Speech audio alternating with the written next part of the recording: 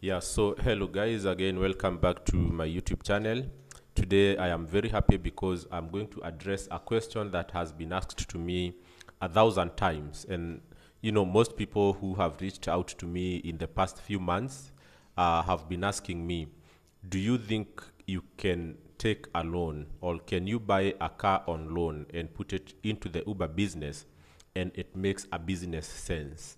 So in other words, the question that is being asked here is whether, it is advisable, and not only advisable, but does it make a business sense to take a loan and buy a car that you intend to put into the online platforms with an employed driver? What I mean by that is that you, as the car owner, you will not be the principal driver. You will hire someone to drive that car when you buy it.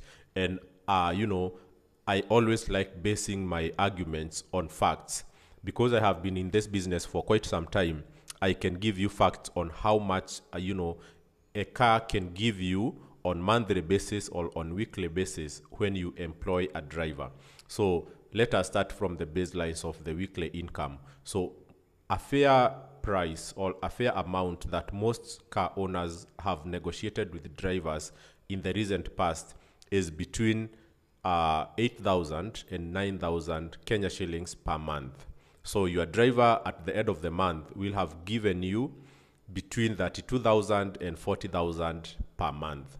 So that is the potential that that car has, for a whole 1 month. But don't forget that let us work in this case, we will work with 35,000 as an average. So that 35,000, it is your gross income from your car on monthly basis. But a car is a moving machine. It has replaceable parts. It requires to be done services. It has to go some repairs in case of a damage. So you cannot count the 35,000 as your net income. So I always advise car owners or investors in this business to sometime consider putting aside between 5 to 10,000 per month so that you can take care of miscellaneous. And sometimes this miscellaneous could be zero and could be a huge amount like 50,000 if you are buying comprehensive car insurance for PSV.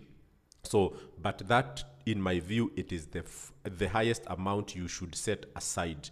And put in mind that that amount will not all be spent on spares and repairs. Sometimes it will end up being money that you have saved.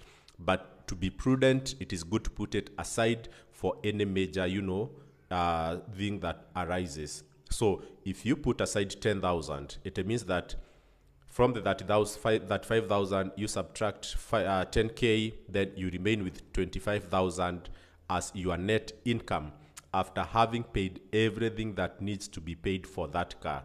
That means that if that car does not have an accident that will make it get parked, into a garage for a whole month waiting for repair, if it works as required the entire year, your net savings or your net income will be 300,000 Kenya shillings in 1 year. So if you do 2 years, that car will have given you a net income of 600,000, but definitely your gross will be close to almost 1 million at the end of the 2 years. But you don't want to count that because it is not the one you'll use to repay the loan in case you buy that car on loan.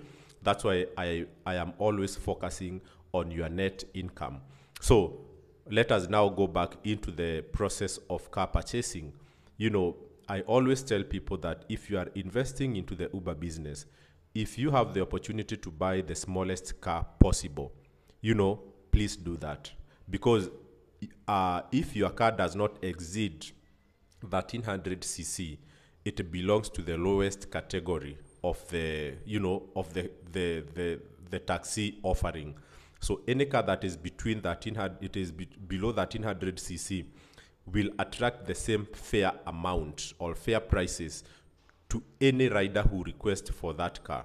So it doesn't matter whether your car is 1000cc, 550cc, 600cc, the fare that will be paid by the customer is the same. So there is no need for you to go and buy our a 1300cc Mazda Demio, new shape at 1.3 million, while you can go and buy a Suzuki Alto, a Daihatsu Mila, at around 550,000, 650,000.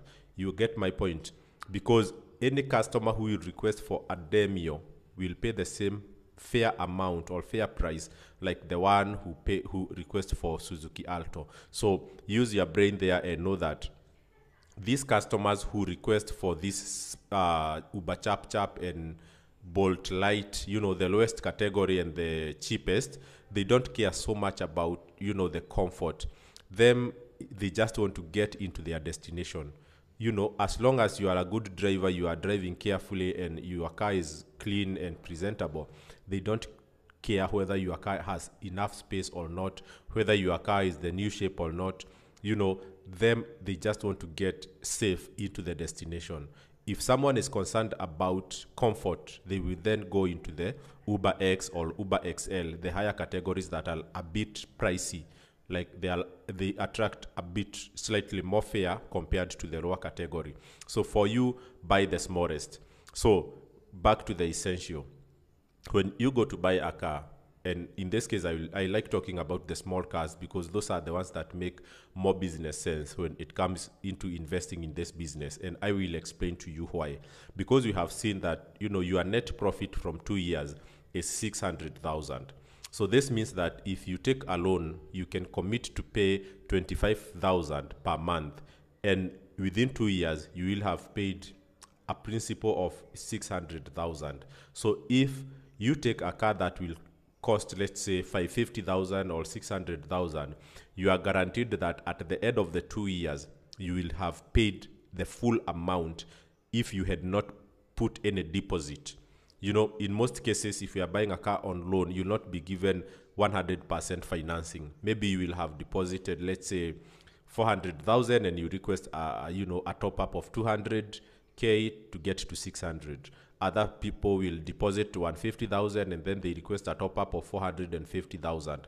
So you see, the maximum you will take if you are financed 100%, it will take you 2 years to pay if you buy a car worth 600,000 with a commitment of 25K repayment per month. On this other hand, if someone goes and buy a Mazda Demio new shape 1.3 million, the amount that your driver will be giving you per week actually can even be less because this car is 1300cc. It is consuming more petrol than 650cc Suzuki Alto. So the driver will always be complaining and his tendency will be, let me give you 1,000 per week instead of 1,500. So it is a disadvantage to you. In as much as the end customer will enjoy the comfort, it is a disadvantage to you. And then see how much time it will take you to repair that car. Okay? And shortly I will be talking about the lifetime of a car when used on Uber full time. So be careful on that and just look at the essential and see what matters for your business. So you don't need to buy a car that is expensive. Take a car that, after you do those maths I have given, you are able to clear that loan within 2 years. On this other hand, the lifetime of a car that is used on Uber business full time, and this is with the assumption that there will be no any accident, because when cars are on the road, definitely there are those that are subject to minor accident and to major accidents that can lead to write-off. In absence of any major accident, a car is a very, very strong machine and it can serve you for so many years if you service it, and give it the due attention and care that it requires. So on average, I want to give you about 5 to 6 years of lifetime with that car if well taken care of. And evidence is that, if you go 5 years back, and this can be well traced using number plates. Okay, so you will see a lot of, KCWs, KCP, KCUs. Those are cars or number plates that were launched into the market between, from 2018, 2019, some, can go back into 2017. Those cars, you still see them driving around. And you know, some of them are in very, very good shape from outside, because of course you can do some paint retouch, but others, you know, are long gone if they were involved in accidents. So for me, that's a business that you shouldn't fear so much, because if you repay your loan in 2 years, then you have another 4 years for that car to continue. You know, you have 2 years to break even, then you have 4 years of, you know, just net income and enjoying the profits. So think about it. You don't have to be, you know, don't fear loan so much. Just have a good and practical repayment plan that I have explained, and then ensure you get a good driver. If you need any help with regard of how to get a good driver who can take good care of your car, reach out to me. We can have a conversation. So if you want to reach out to me, please drop me a comment, you know, in the comment section. Then I will respond to you with my contact details, and we can take the conversation further. So enjoy, you guys, the investment. If you need any advice, I'm here to help you, so that, you know, kama vijana tuinuane. Okay, thank you guys, and subscribe, and see you shortly. Bye.